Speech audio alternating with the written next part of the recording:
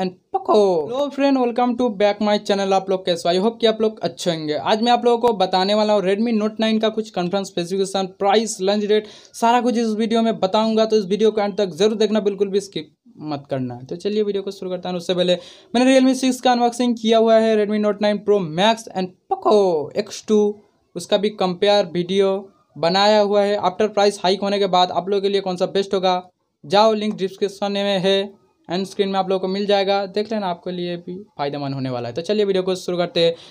मेरे चैनल को सब्सक्राइब कर देना, साथ वाला घंटी को भी ऑन कर ऑल लिखाएगा, उसको पे भी क्लिक कर देना। जानता हूँ कोई नहीं करेगा, बट फिर भी बोलना मेरा काम है, करना आपको है। तो चलिए वीडियो को शुरू करते हैं। पहले अगर यहाँ पर डिज़ाइन के बारे में बात करें तो यहाँ पर आप लोगों को Note 8 से डाउनग्रेड मिलता है, वहाँ पर आप लोगों को ग्लास बॉडी मिलता था, यहाँ पर आप लोगों को पॉलीकार्बोनेट बड़ी मिलता है। बट यहाँ पर डिज़ाइन में अंतर है, वहाँ पर आप लोगों को साइड में मिलता था, यहाँ पर आप लोगों को बीच में मिलेगा, जो कि Redmi Note 9 Pro Max में देखा है, प्रो में देखा है, वैसी डिज़ाइन मिलने वाला है। बट वहाँ पर आप लोगों को साइड माउंटेड फिंगरप्रिंट मिलता था, बट यहाँ पर आप लोगों को बैक में फिंगरप्रिंट मिल जाएगा। यहाँ पर अगर डिस्प्ले के बारे में बात करें तो यहाँ पर Note 8 से अगर कंपेयर करें तो उसमें 6.3 इंचेस का था, यहाँ पर आप लोग को थोड़ा बड़ा दिया गया है, 6.53 इंचेस का full HD plus display punch hole cutout के साथ में, एंड इसमें 450 निट्स का ब्राइट भी मिल जाता है। तो यहाँ पर अगर रैम एंड रोम वेरिएंट की बात करें तो यहाँ पर Note 8 से डाउनग्रेड किया गया है। वहाँ पर बेस्ट वेरिएंट आप लोगों को 464 मिलता था, यहाँ पर आप लोगों को 364 मिलता है, एंड और एक है जो 4128 यानी 2, इसमें आप लोगों को वेरिएंट मिल जाएगा। अगर रैम टाइप की बात करें तो यहाँ पर आप लोगों को LPDDR4X का रैम भी मिल जाएगा। अगर प्रोसेसर की बात करें तो यहाँ पर आप लोगों को उससे अपग्रेड मिलता है, यानी उससे भी अच्छा आप लोग को इस बार प्रोसेसर मिलता है।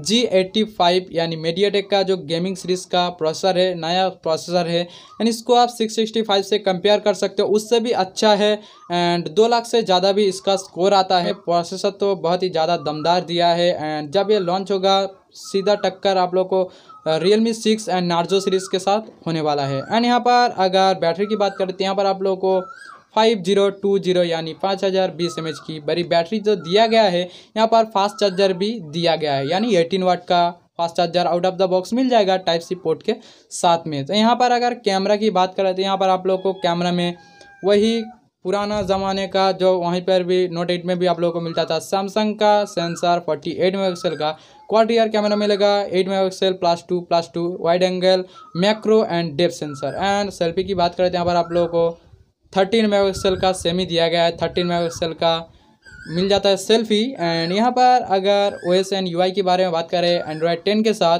Out of the box MIUI 11 मिल जाएगा। अपडेट आने के बाद यहाँ पर 12 भी आप लोगों को बहुत जल्दी मिलने वाला है। एंड यहाँ पर अगर सेंसर की बात करें तो इसमें आप लोगों को सभी सेंसर दिया गया है। फिंगरप्रिंट स्कैनर जो कि बैक में मिलता है, फेस अनलॉक मिल जाता है, NFC का भी सपोर्ट मिल जाता है, और क्या चाहिए, आयर ब्लास्टर, वो तो सभी रेडमी के फ़ोन में आता है। एंड अगर इसका प्राइस की बात करें तो इसमें आप लोगों को इस बार प्राइस भी अच्छा रखा गया है। यहाँ पर जो 364 का वेरिएंट है, अगर चाइना से कन्वर्ट करें तो यहाँ पर आप लोगों को 11,000 के आसपास देखने को मिलेगा।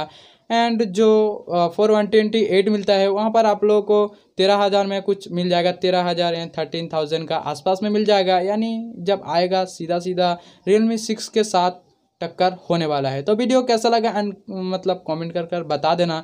एंड आप लोगों को किस फ़ोन के साथ किस फ़ोन का कंपेयर चाहिए, कंपटीशन चाहिए, वीडियो में बोल देना। आप लोग कमेंट नहीं करते हो, आप लोगों को क्या देखना है कमेंट ज़रूर करो, मैं आप लोग जैसा देखना चाहोगे वैसे ही वीडियो बनाऊँगा। मिलते हैं अगले वीडियो में, तब तक के लिए टेक केयर।